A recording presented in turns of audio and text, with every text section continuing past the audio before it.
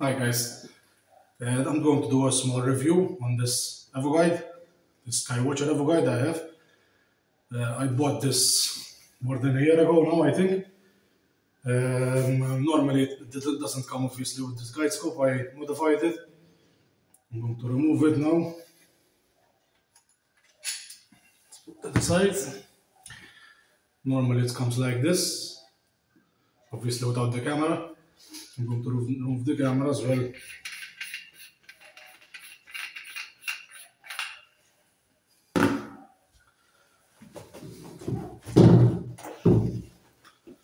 And you can see it comes like this. You have in the package you can switch this dovetail to a guide scope mount, so you can use it as a guide scope as well. But my purpose is I bought it for imaging. All I can say is that's a really nice telescope. It gives very wide field view of large nebulae.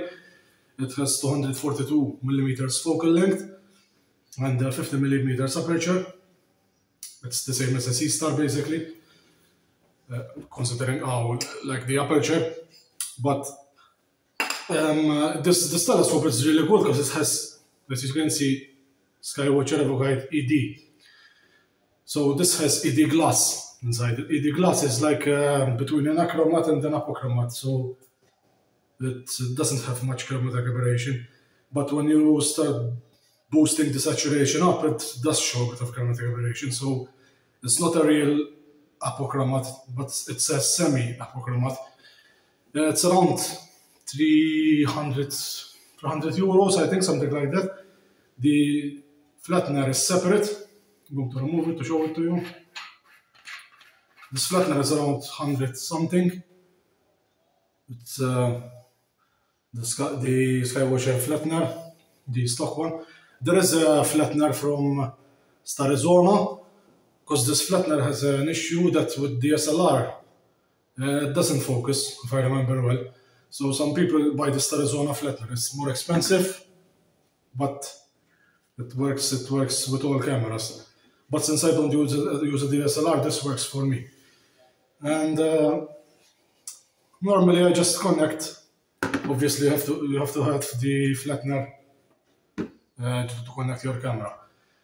With this, if you're going to use this telescope for imaging, I recommend getting the flattener, because without it, you will get lots of aberrations in the corners. So it's not really worth it.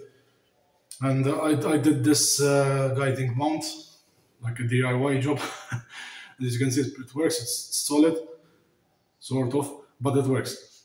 And in total, it was 380 euros in total with the flattener and the telescope. As you can see, this with the dovetail. I'm going to show you on my adventurer mount.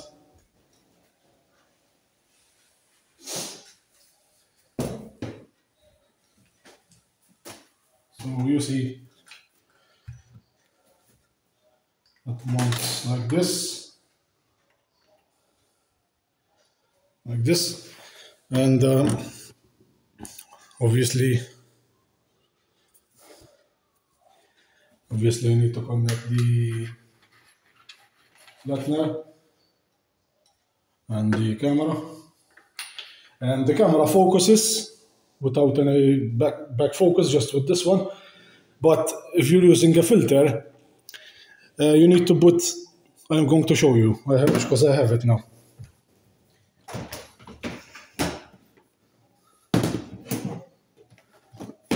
Normally this is the back end that it comes with. The evoguide, it doesn't come with the flattener. The flattener, as I said, is separate.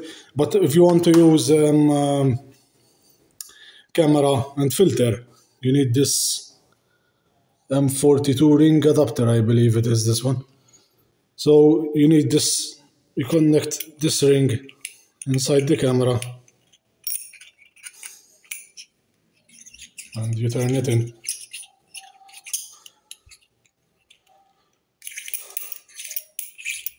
I'm basically turning the ring inside, and it stops. And then you get your filter and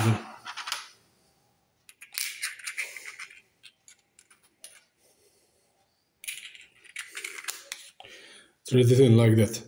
And if you screw this like this, it will focus. But if you try using, because normally this flattener has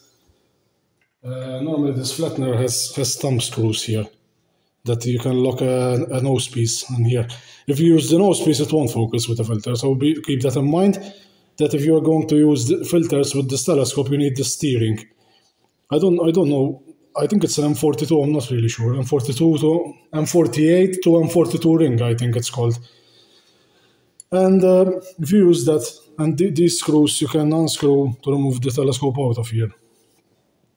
To clean the telescope, you can remove the lens.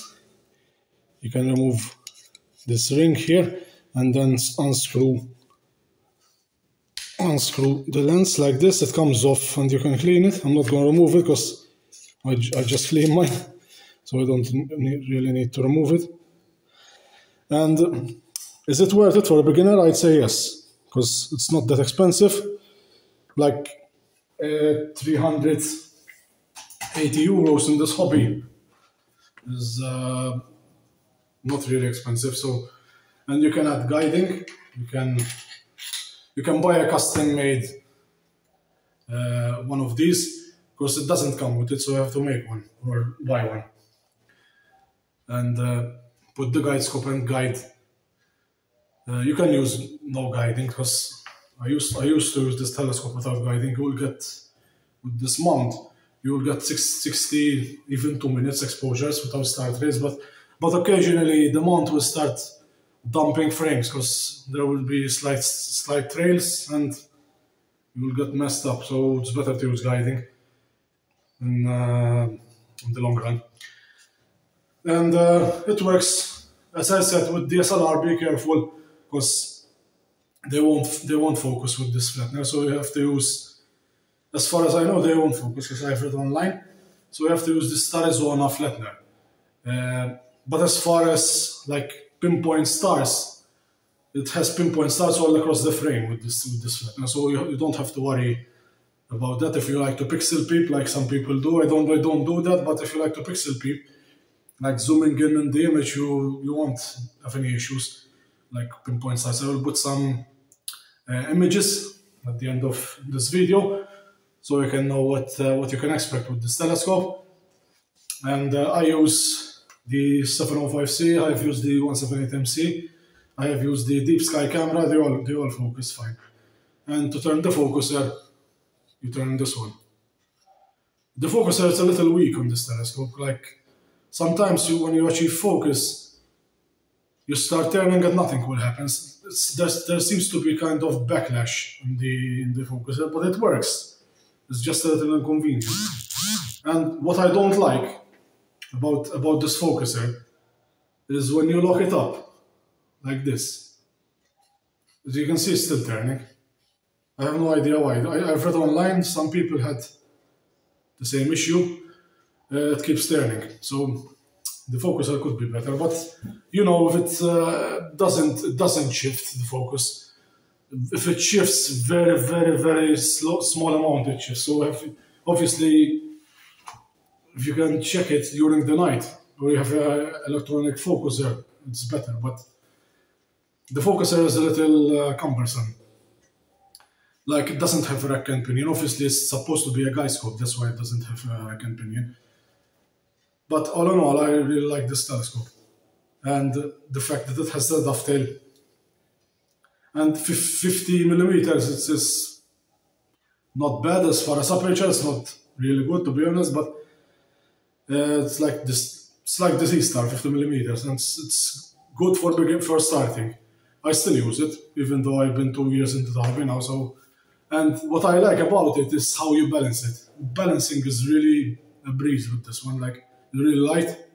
It's like I don't know, 1 kilogram, I think, only. It's even less, I think. It weighs this one like 800 grams or something like that. And that's it, basically.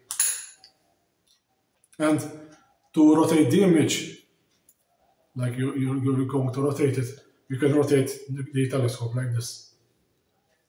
So no need to remove the camera and mess with that. You can move it like that. If you like this video, give it a thumbs up and subscribe so you can support me, and I will see you next time.